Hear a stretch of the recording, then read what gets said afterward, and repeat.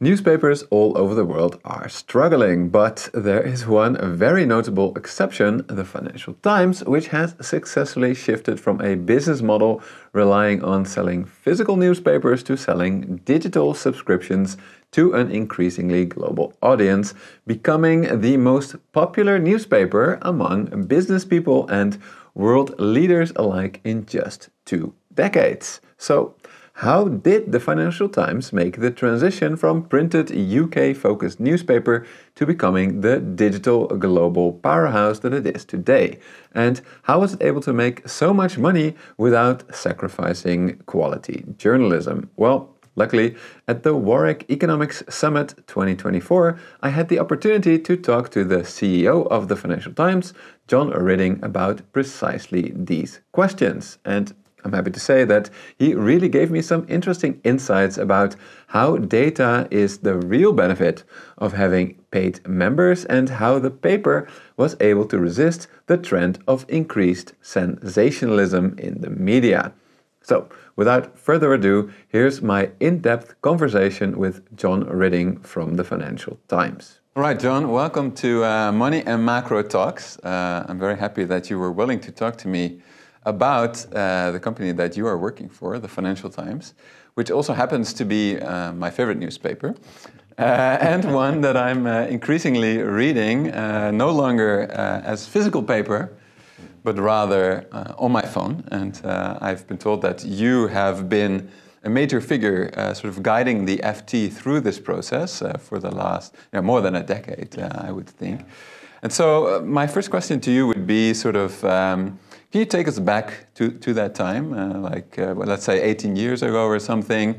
Because for us it's very normal to read on our phone, to have maybe a mobile subscription, but at the time it really wasn't. And I just wonder, what was that like? And from maybe a personal perspective, but also especially from a business perspective, sir.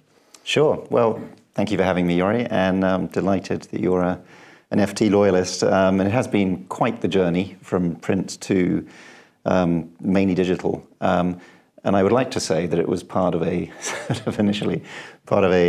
long-term, well-researched, well-thought-through transition. But really, initially, it was partly based on urgency and instinct. So I guess back in the early 2000s, the environment for print newspaper was becoming extremely tough. The arrival of big tech and digital channels, the decline of print advertising really meant, in a sense, that our platform was burning. So we had to do something fairly urgent, and we decided to do two things. One was to embrace digital transformation, digital disruption, and two was rethink our pricing strategy. And both at the time were very controversial. In particular, the idea we had, which my strong belief was that quality journalism is valuable information worth paying for. And in those days, actually, there'd been a sort of commoditization of quality news, that the big print barons had basically discounted quite aggressively. So you had this really difficult environment for news. A lot of news organizations decided to cut costs in the face of that to try and keep in the black. And our view was actually to be confident about our journalism and in print to increase our prices and also to move into digital, where we would also charge a subscription, which at the time was quite radical. And I remember going to the west coast of the US and was giving a talk and came under some pretty fierce criticism, because the idea at the time, or the sort of conventional wisdom, was this slogan, the internet is free, or the internet wants to be free, which was kind of like weird, because the internet doesn't want anything. It's a channel.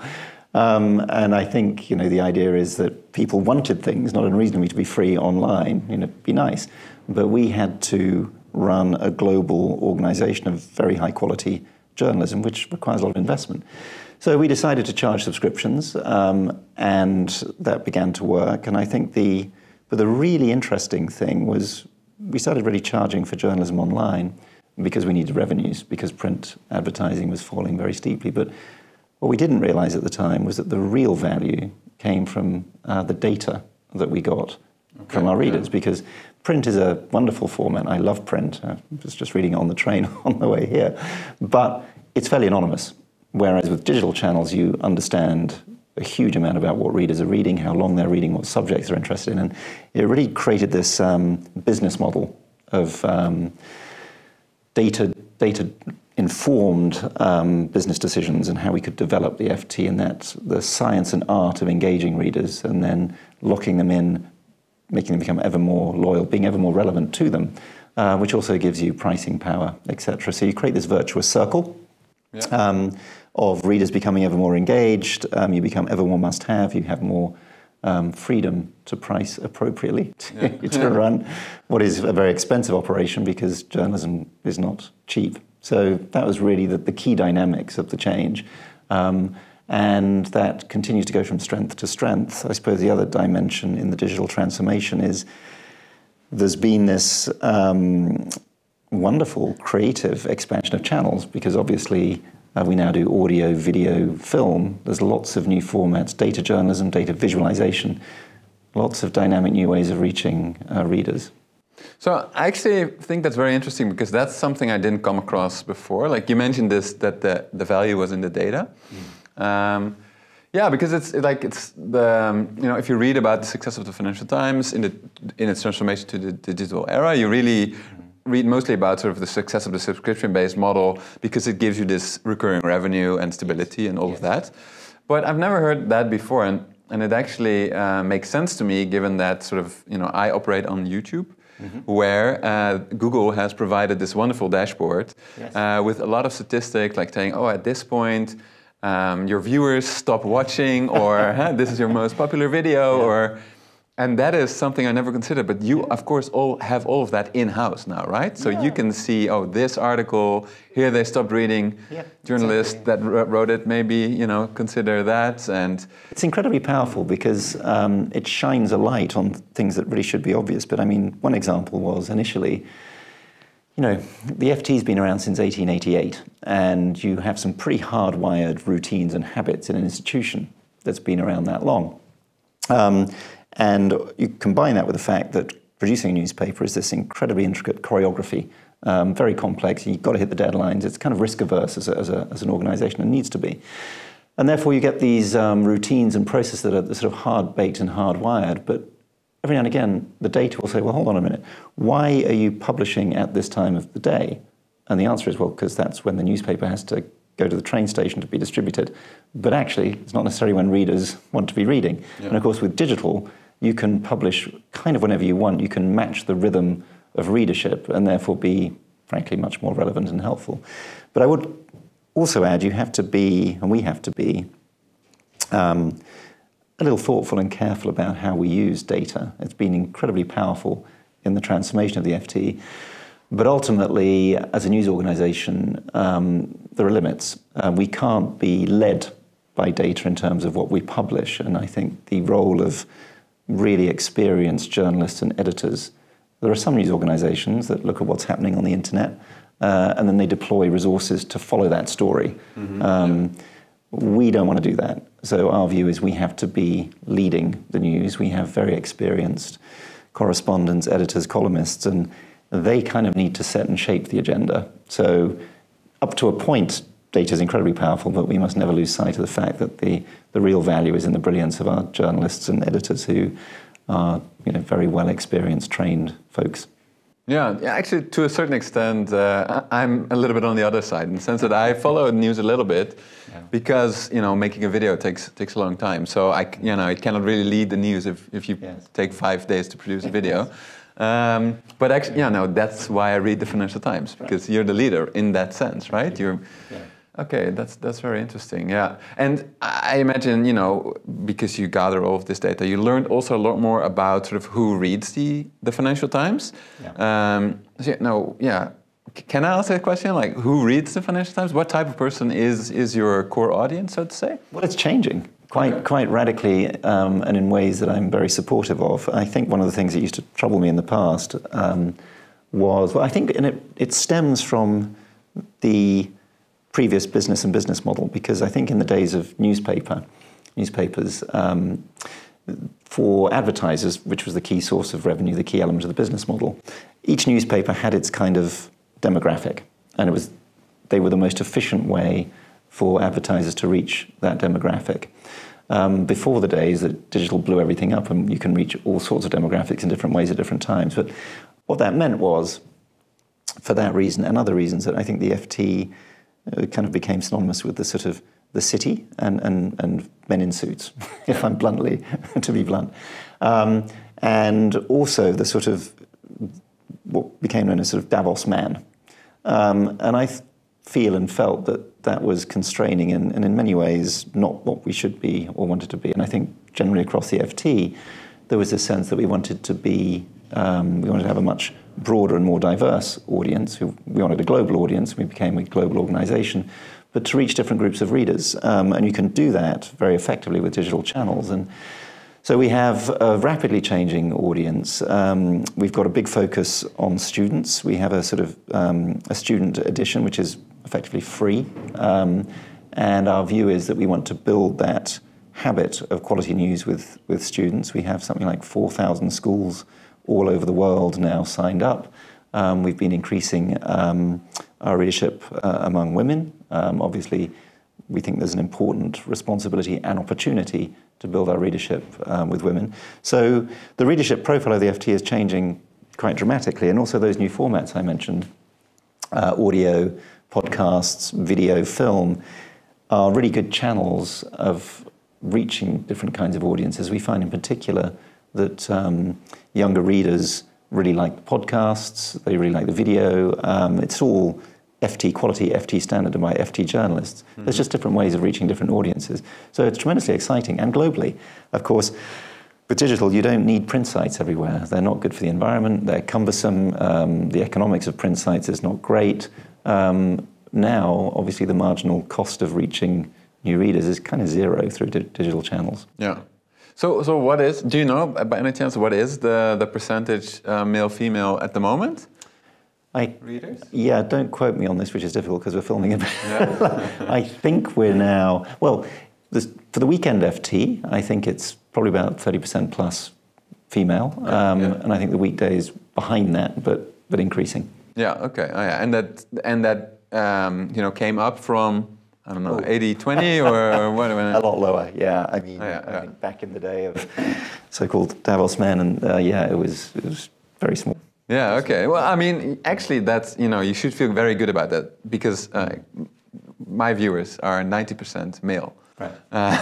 And I don't know why exactly, but so I think that's quite a feat that you have achieved.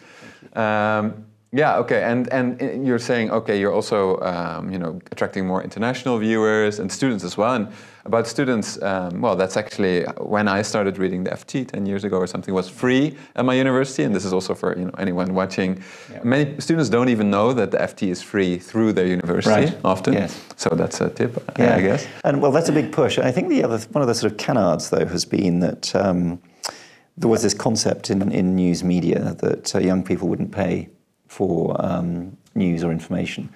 And I've always thought that's wrong. I think young people will pay for something they value, but they're also pretty smart. If they don't have to pay for it, they won't. And we are trying to expand to build that habit. So we do have a big free program. And you also mentioned sort of the new channels that you're exploring.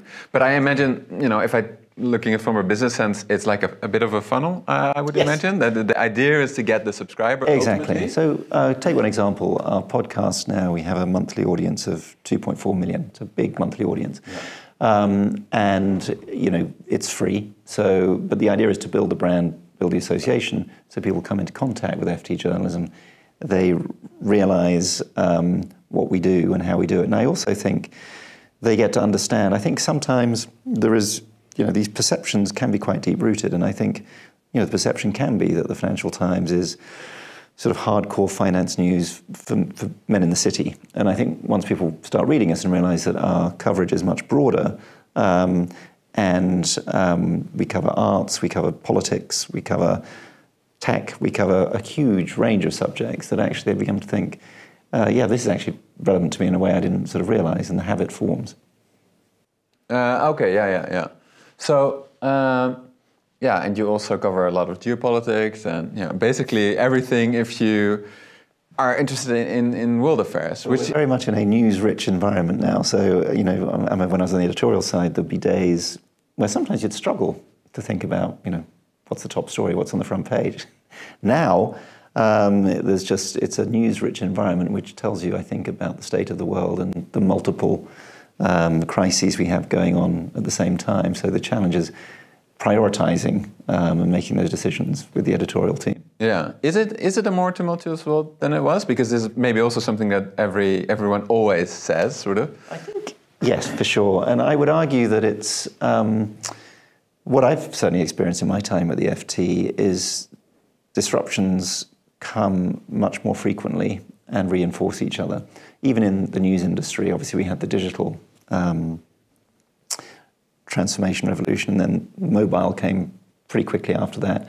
And now we're all facing the challenges and opportunities of AI and generative AI. And the speed and scale of these disruptions is definitely accelerating.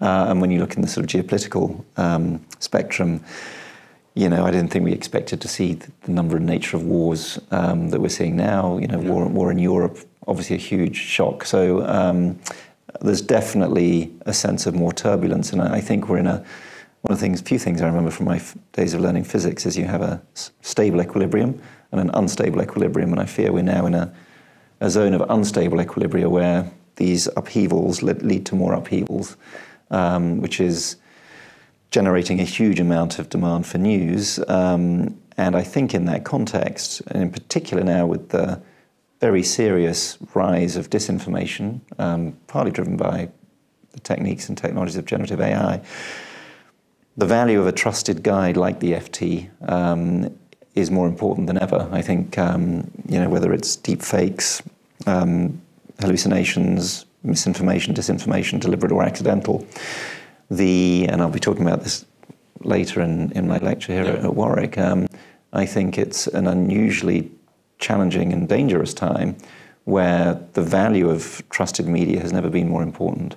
Have you already seen this happening in media? Because it's something, it was a hot topic, when AI was introduced, but, also often people just talk about it like, oh, this could happen, but you've already seen it happen? It's definitely happening, there's no doubt. So if you look at elections we've had recently, the election in Bangladesh, the Slovakian election, has been increasingly sophisticated deep fakes.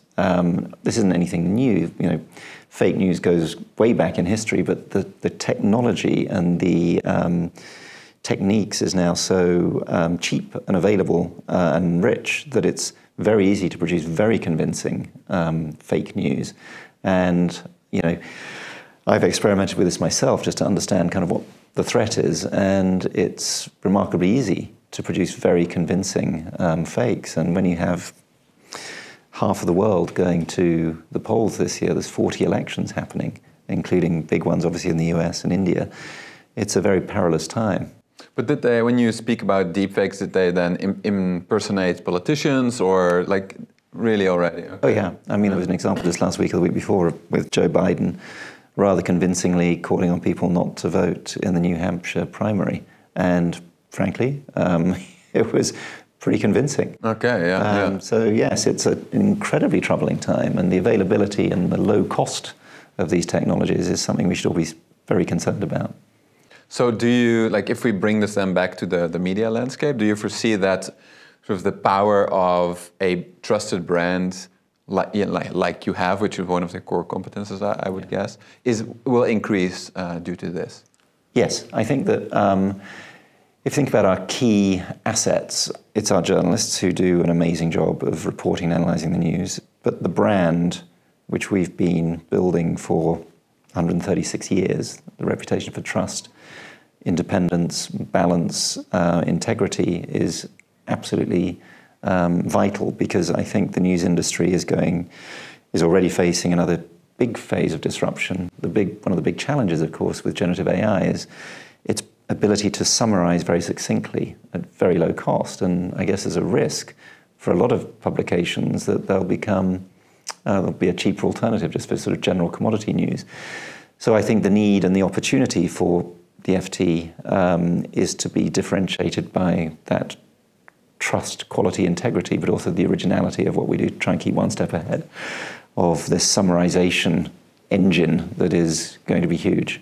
Because I think your editor, chief editor, I'm not sure, but even posted at some point, hey, we're at FT, we do not use generative AI. Yeah. Is that true in a sort of blanket way? Because, like, for example, you know, I sometimes use AI to fact check myself, or not fact check, but maybe like grammatically check myself, or something like that, right?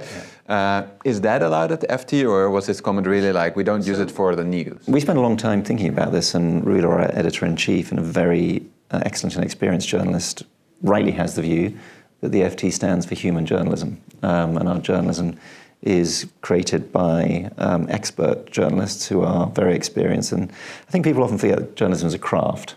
You really have to learn it. You have to kind of develop the instincts and the judgment and all of that.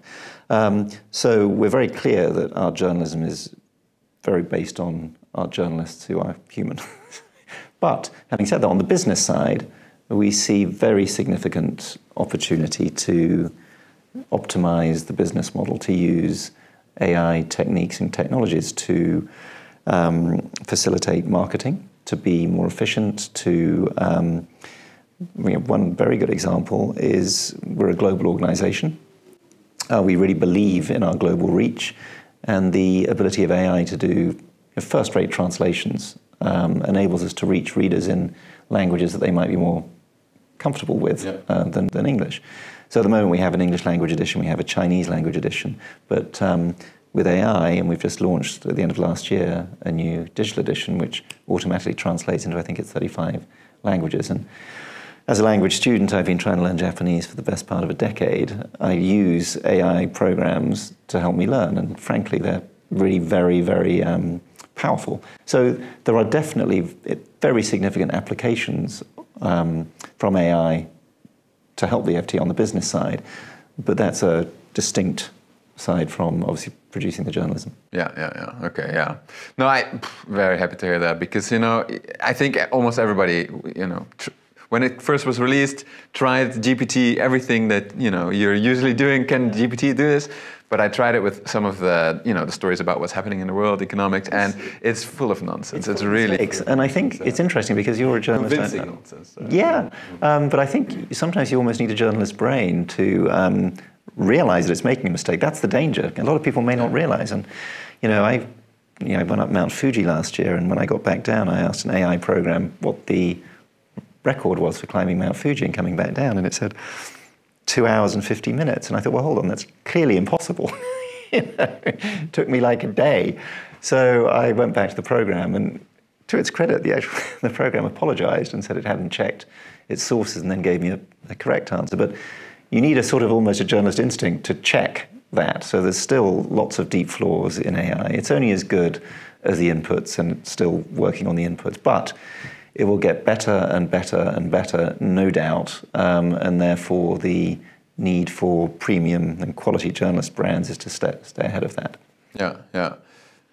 Yeah, I wonder, like, you know, in my space, purely on YouTube or on the film side, also on TikTok, I definitely have seen a flood of AI-generated content, and I've really also been thinking, like, to me, it helps that I'm on camera myself as a person, I think. Yeah. But I have some, you know, competitors or other YouTube channels that are faceless, and for them, I'm really worrying because, you know, I've definitely already seen lots of AI videos that are just very convincing, super, like where I take 4 days to research. They can just do 20 stories in that time. I was reading a study last week or the before, and I can't remember the source, but it was predicting that within 2 to 3 years, most of the material on the net will be, you know, generated by generative AI, which is, you know, when you consider the volumes and the scale, that's pretty striking. Yeah.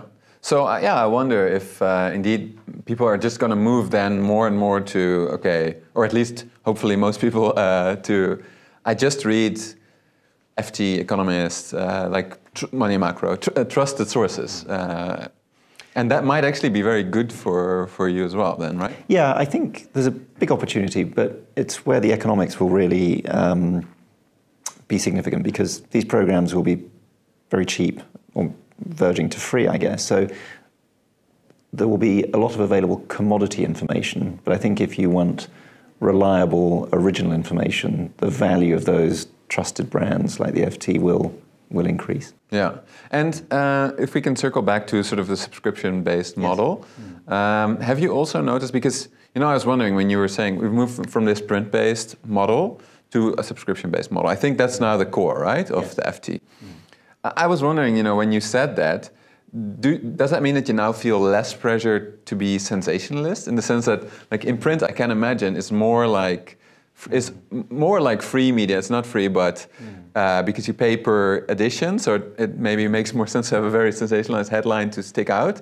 Whereas now you have your have you noticed that? Is that culturally and strategically, we've never felt any need to be sensationalist. Quite the opposite. I think precisely because we've seen the world go sensationalist, it's kind of reinforced our conviction, which was kind of very strong anyway, to be reliable, accurate, balanced, and fair. And I do think that's another differentiator, because you're right, you know, social media business models and big tech business models optimize for attention. And we all know that the sort of limbic cortex, maybe we don't all know, actually, the limbic cortex, the so-called lizard brain, very much people will respond to sensationalist news almost out of instinct.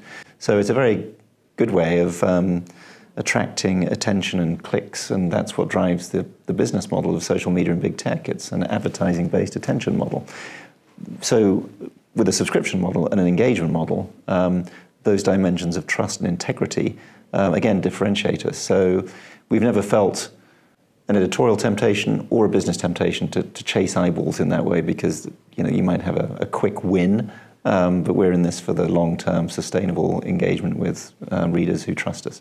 But are you still not exposed to it a little bit, in the sense that I assume, like, I often come across your articles, even though I just also have the app, on my Google News feed, for example. And I imagine, you know, that's also important for you, because that brings in new subscribers at some point. And there's this big YouTube channel about science who said, what we do is, they called it legit bait. And that's also something that I try to do. So it's like, be a little bit sensationalist, but only, you know, if you can actually deliver on that promise. Do you do that a little bit? No, I mean, well, firstly, you're right. Google is an important channel, so we do put stories up on Google News. But I think our view is that quality journalism, done in a way that's relevant, readable, and in many respects very entertaining, so whether the use of video, the use of data visualization, the use of graphics, that's baity enough. Okay, all right. Yeah, okay. Then, you know, finally I was wondering, we've talked about the business model a little bit. So we talked about subscriptions being important. Obviously, still a lot of people also just buy the print. Yes. But you do a lot more, right? I was on your website, and I've seen this also with other outlets. I've also seen this with The Economist, for example. So, for example, there's now more of an emphasis on organizing events, I think, and consulting, I've seen, I think, video. Can you comment a little bit on that? Like, that's also a new thing, right? The media is moving in that direction. You've definitely done your homework, because that's absolutely true. So our events business, our FT Live, is one of our fastest growing divisions. It's growing double digits. And we have a consulting division too, which really takes the lessons that we've learned in our digital transformation, and we bear many scars from this journey, and try to help particularly other publishers, but also other organizations too, on that journey. And I think our view is generally that our readers and our audience have other relevant interests and connections, and, you know, obviously business people like to network and connect, so our FT Live events and forums bring people together physically. Obviously during COVID it was online, but just that sense of connecting and engaging and sharing experiences is a powerful connector of business people around FT subjects, bringing FT experts and journalists into the discussion and debate. So it's kind of like a multi-channel, multi-platform model, all based on brilliant journalism. So that's the sort of unifying force of everything. But, you know, I think people, and, you know, we've talked a lot about digital, but I'm a huge believer in print. Our print business is robust, stable. The Weekend FT is actually growing. So I think, you know, the same reader at different points of the day, at different rhythms, has different interests and demands. They might want to spend some time with the app, they may want to go to a live event, they may want to watch some video, and as long as we're available at the right time in the right way on the platforms that they want to consume us, that works. And how does that work then with the events? Is it like around a theme or something? Yes. Or? Yeah. So we will take a theme like energy, and we'll convene world experts in energy or sustainable energy, including our own experts. And there'll be discussions, and obviously the audience engages in questions and answers. And then around those events, you have opportunities to network. It's a pretty dynamic and effective format, and they're global. Everything we do is global. Yeah, okay. Yeah, because you used to be rather British, right? Yeah. But how much? What does the global distribution look like? Yeah, so I think the key thing in any business and any successful business is differentiation. And I think the two things that differentiate us, I've talked about the quality and integrity and non-partisan nature of the FT. The other big differentiator is global. And we were the first news organization to really publish outside our home market. We set up the Frankfurt edition back in the 70s, and that was the start of our European expansion. After that, we went to the US, set up a US edition, and I personally launched the Asia edition in 2003. So now our UK audience so we now sell significantly more newspapers outside the UK. Our subscriber base is significantly greater outside the UK. I think we're one of the few publications where its audience is bigger outside its home market. The UK is still hugely important to us. It's our roots, but we're thoroughly global in outlook, coverage, and audience. Yeah, okay. So to round off our chat, I would like to ask you, why should people who maybe look at a Money and Macro Talks interview, because you mentioned people find it more and more important to pay or are very willing to pay for news. I think that's one of the things we talked about first. And yet, to pay for the FT is quite a substantial sum, right? It's a relatively expensive newspaper. So why should people, especially now, if they're at the moment consuming news for free, also subscribe to the FT? Yeah, well, I guess I'd make a couple of points. Firstly, and I would argue we're not at all expensive. The price of the FT is less than a double espresso from Starbucks. Or around about the same. And coffee. Well, any high street coffee chain tends to be around in there. London, maybe. And when you think about the value complexity of what we do, I think it's a pretty fair deal. But I would also argue that the value of what we do becomes ever more important because, for the reasons we've talked about, the state of the world, the need for reliable information and trust information about what's going on in this context of sensationalism, fake news becoming ever more prevalent and sophisticated because of technology and generative AI just makes the value of the FT ever greater. And I would also argue beyond the value, there's something really quite wonderful and special about quality journalism and news done right and done well. So to be honest, I have no issue at all with the price. I personally think we should be charging a lot more. Please don't. But I think this is an important point, actually, just to finish with. One of the nice things we have is that we're owned by Nikkei of Japan, and they're a private company owned by their employees. That enables them to take a very long-term view. And their priority is not profit maximization, it's what we think about as mission maximization, which is to create quality journalism and to reach as many people as possible in as many places. And I think that's what really motivates people at the FT, whether on the editorial side or the business side. Clearly, we need to make a profit, we need to be sustainable, particularly in a world of such turbulence. But really, what we're trying to do is to maximize the mission, not the profit. Right, I'm happy to hear that. And thank you so much for this interview. For me, what really stood out was sort of that you've become data-driven with your stories, so to say. That is really something I just didn't consider when you go digital, because like there's many news digital outlets, but if you're free, you don't have information about the people who are watching you, right? So that was really something I had never thought about before.